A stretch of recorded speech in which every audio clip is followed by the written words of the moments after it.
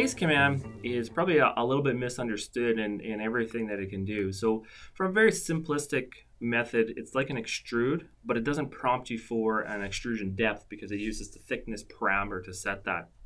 So you can see here that my options here are pretty limited. I am creating the base feature because it's a new solid. It's automatically selected this shape because there's only one profile in there. And I'm going to click OK to create that. So you can see that the original feature was created.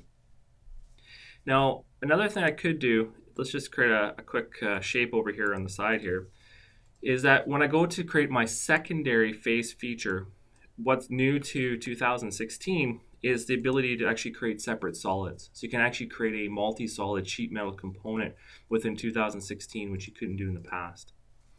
Okay, now what I'm going to do is I'm going to sketch on the end here. So let's take this face here. Let's just zoom in a little bit. Let's create a new sketch. And what I'm going to do is I'm going to sketch a rectangle.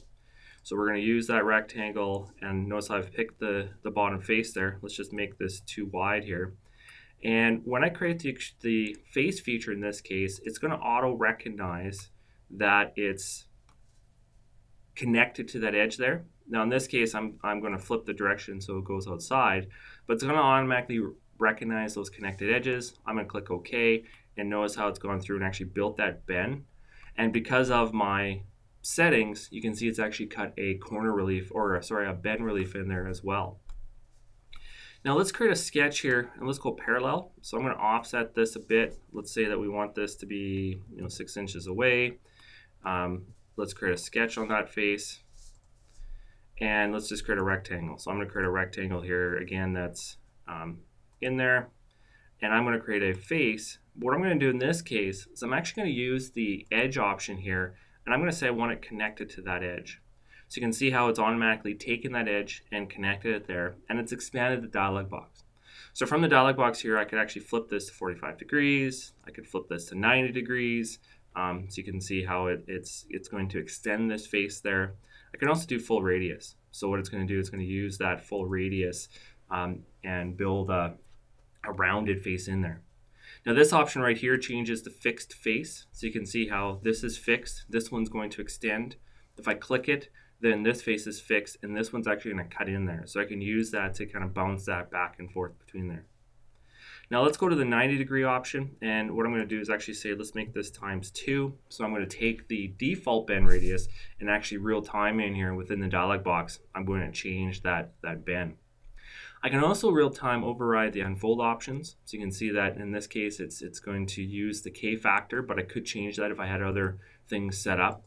And I can do some things to the relief shape. So how I want the relief shape to look. Maybe I'm just going to tear it in this case. If there won't be any in this case, but if there was, I could change it with that. So I'm going to click OK, and we can see that it's gone through and created that for me. Now you can really use that bend feature even if it's not parallel. So again, let's create a sketch on this face, and let's create a rectangle up here.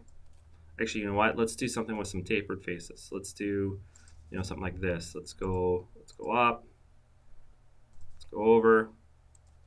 And the idea here is that Inventor supports disconnected faces. So I can create a extrusion here, or a face feature here, and then using the edge option, I can come in here and I can pick that edge, and it will connect that for me.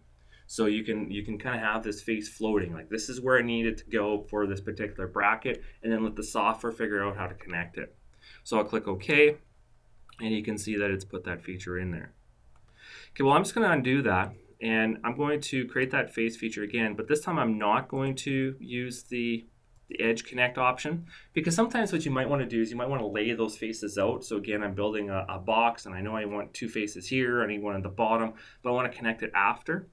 So I'm going to use the bend feature, and using the bend feature I can say let's connect those 2 edges, and you get the same effect. So in this case, I'm going to click OK, and you can see that it added that bend. If the faces were parallel, you get those same 4 options for 90 versus 45 versus the full radius and such.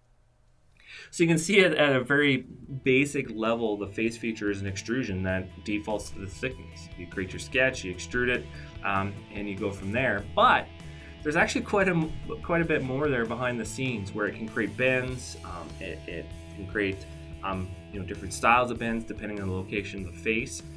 It can create multi-solids, so you can use it to generate different salts within the solid. So it really is a super feature within the sheet metal environment.